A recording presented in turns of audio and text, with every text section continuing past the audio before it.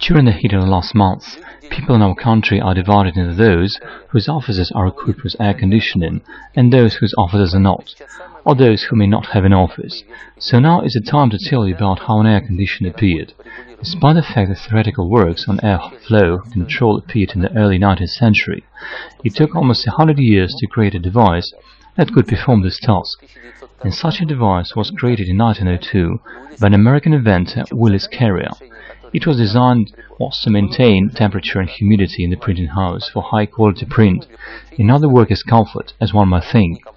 For the first 5 years, air conditioning became widespread not only in the US, but also in Europe and even in Japan, where it was installed in a silk factory in 1907, and the first air conditioner appeared in a vehicle back in 1904 on the Brooklyn Hospital ship, where it could maintain a temperature of 21 degrees at 50% humidity regardless of the outside weather conditions.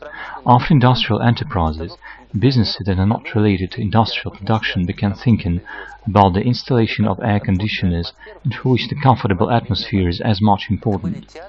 There were theaters and cinemas that tried to return the viewers who would ignore these entertainment facilities in hot weather by installing air conditioning.